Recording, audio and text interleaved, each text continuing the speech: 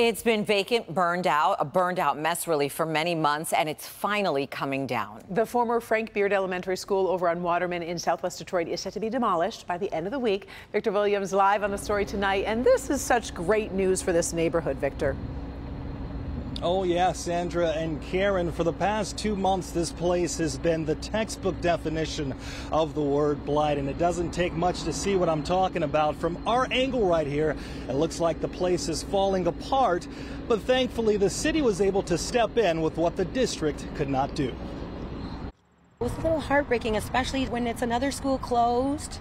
It's sad, but then when it's burned and abandoned, it's even sadder. For 70 days now, Rosalinda Garza's had to look at the eyesore of a building that used to once be the thriving Frank Beard School that burnt down back in late July and was set on fire again in August. You hear like sirens, so you just say, oh no, what else is burning, or something that's been burning again. Abel Jones says it's had a negative impact on the community.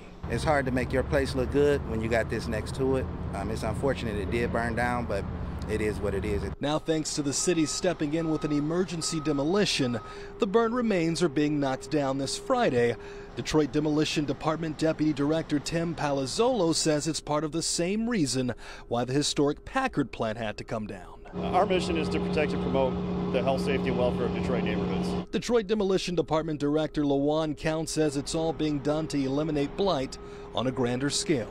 We have over 300 commercial properties that we are actively looking into doing demolitions on, and then there's another 400 or so that we are researching to see should they transition to the demo list or not. We want to eliminate blight and improve these neighborhoods around here. This is a great neighborhood. Obviously, there's a lot of investment going on in this area. DPSCD will now be in control of what happens to the space going forward, but at least for now, the future is bright. I'm glad to see the city moving on it and making our community better. It's nice to see something new coming up. It's something so beat up, so burnt up to go down.